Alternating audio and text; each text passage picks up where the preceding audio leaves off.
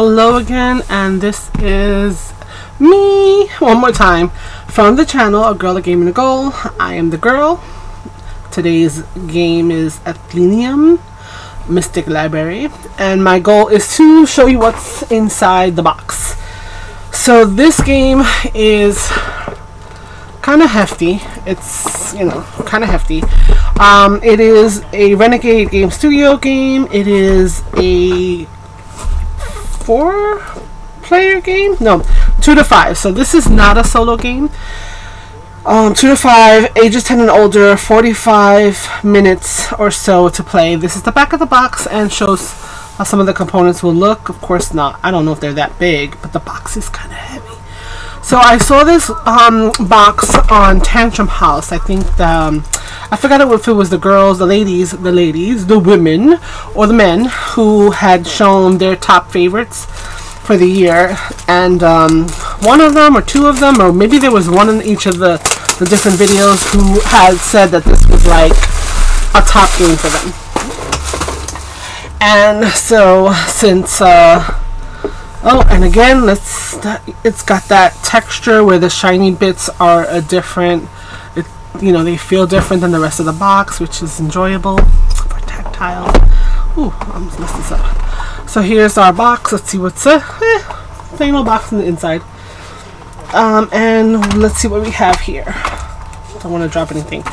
So we have our game. Okay, so at least this one is a little catalog kind of thing. Succulent, which I own. I haven't played. I haven't unboxed it yet, so if you want to see what's in the box in this one, you know, you can let me know in the comments below. Clank, which I have played and I own, and I actually 3D printed a dinosaur, a dragon. So it was just like so cumbersome to have to deal with all those little bits. So I printed out a 3D dragon to make like a holder. So really cute. This game, which is the other library game I have, and again, got it. I forgot who recommended this one, and I liked the idea of it. I think I saw it played on with Becca Scott, Game the Game. It might have been her, but anyway. And I bought Fox in the Forest. So I have all these, so luckily I don't get tortured and tempted by this one. So I'm actually going to chuck this, because I don't need to know anything from there. And the first thing on the top is the, woo, this guy is heavy. The rule book. There we go. I was going to say the code, and it says it right here. So like right there it says a rule book. So let's see how this rule book plays out. There's a little blurb on the theme. The magic exam is tomorrow, and your classmates are headed to the library to study. Stack books, entire subjects in an instant. You know, it's just mystical, and I love that kind of stuff. Components, so they have the list of components, and you can see everything that's contained in here, which is cool. And then the setup of the game, so nicely clearly listed the steps to set up, and a nice clear visual, which is always a good thing. You also have the book subject, so it's a clear definition of what the books are, the goal, the game sequence, step 1, step 2, step 3 and 4, and then there's the end of the game. And we are not even halfway through the rule book, so that's interesting.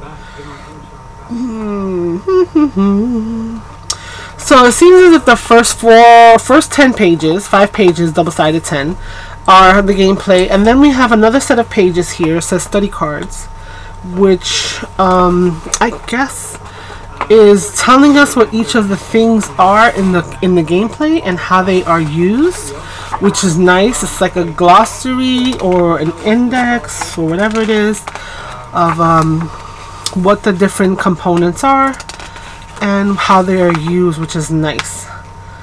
Bonus tokens, and then clarification. So they even have like almost like an FAQ of other little things that I guess just in case people might have asked, or common questions that they couldn't include in the rules because it made no sense to the rules maybe, but things that came up during maybe their focus play and they just decided to add them at the end.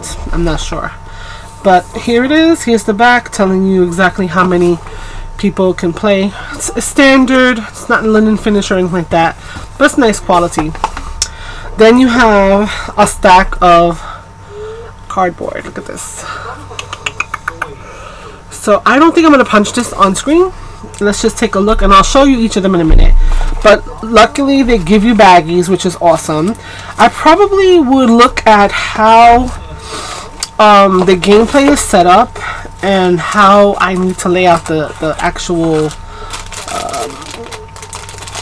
what's the word, the tokens and this and that and the other. So maybe, I know there was something here to build, so they're probably going to fill these boxes up with stuff that's going to be built. Here's our wooden bits, the people, and I think these are swans because we're like mystical. There's 3 sets of cards. There's an A, a B, and this guy here. I know that in the process you are choosing from here, and what you choose you give to the other person during the gameplay. I'm not sure if it's to the person to the next or whatnot. I'm going to open one of these just to feel the texture of the cards because they are densely packed, and just to look at a few of them. Oh, they're nice and smooth. Let's see. Okay. And yeah, so they have the different objects that you can choose from and different abilities and things like that. So you definitely have a B set, an A set. Maybe I should have opened this one to see if this was a C set, but anyway, so that's here. So I'm going to use one of these bags right now to just put the cards in so they're not bumping around inside, and that may be the case. Okay, so let's look at these boards. They're also giving you a nice bag, beautifully, it's nice and engraved, not engraved, what is this called again? Embroidered, nice texture. It smells, you know, it smells like it's brand new, but hey, whatever, it's cool. I'm not gonna, like I said, I'm not gonna pop anything out intentionally, so this popped out already. So we have little cards, we have little purple books, and each of the purple books has a different title, which was also something that was like, oh, that's so fun. So like Warlock meets Magical Entity, Never Trust Mortals, Over the Labyrinth Wall, Yearning for a Wraith. Okay, so you also have this, which is going to, it might be a player board, maybe? I'm not sure. Yeah, probably, because you have like the shelvings. This is to put together to make someplace for some of the tokens, I believe. I'm not 100% sure, but I know that there were some boxes indicated.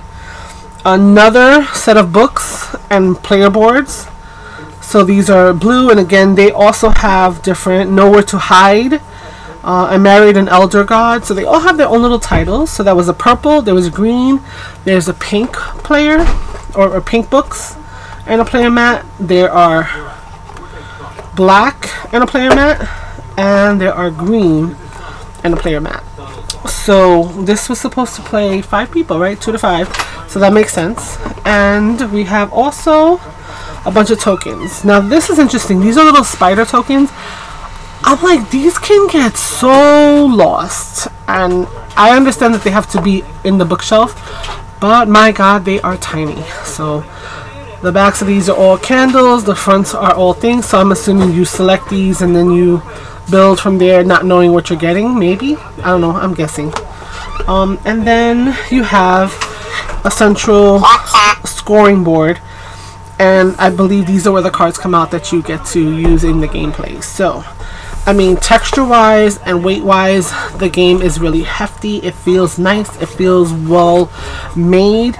The colors are nice, they pop, they've used interesting colors. I like the purple, is very vibrant. I'm really surprised about the green and the pink, but it's really, really pretty. And I'm so so tickled about the names of the books being, everyone is different. It's not just like purple 1, purple 2, purple 3. Like, they took the time to come up with these fanciful names. So that is Atheneum. This is a 2 to I'm texting, people texting me, 2 to 5. I don't know if this can be played on, you know, with like the chat.